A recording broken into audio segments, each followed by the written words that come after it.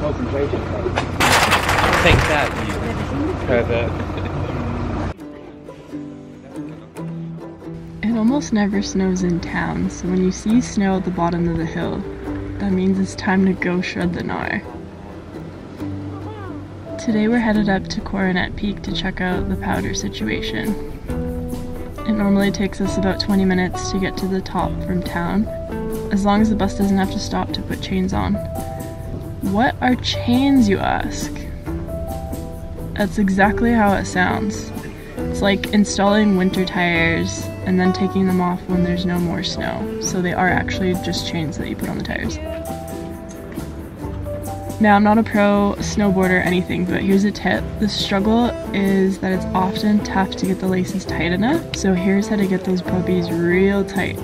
Twist them together and wrap one side around the loop so you have leverage to tighten the other side.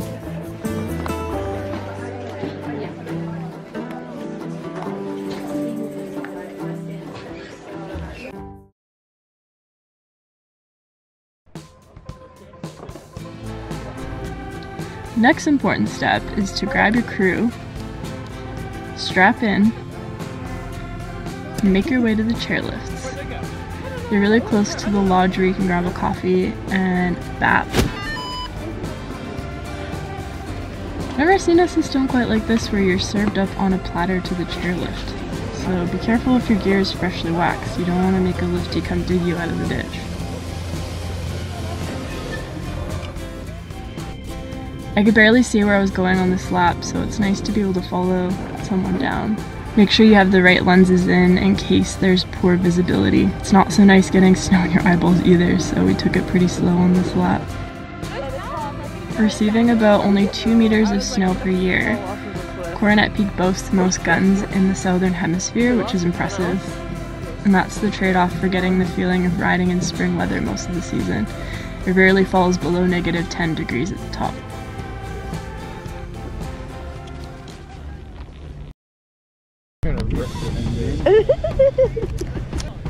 You're ripping it, now where?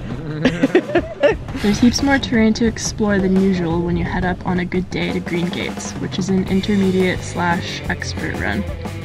We got lucky that the viz cleared, so we didn't fall off of the cliff. Yeah!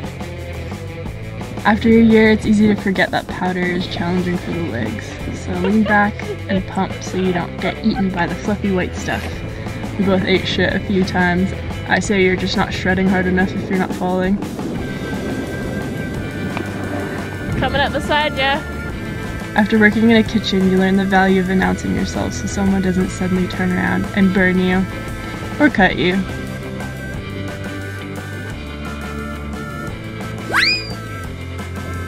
July and August get the most simultaneous bluebird and powder days, so I recommend getting your butt down here during one of those months to experience some good times.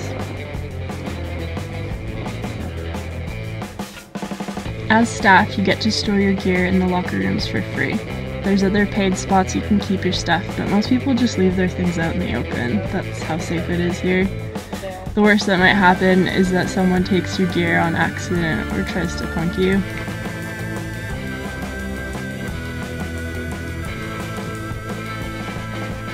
The buses are available every half hour after lunch, so you can enjoy the views and get up and down the hill worry-free. So get out there and have a good ride! That was really cheesy. I'm sorry.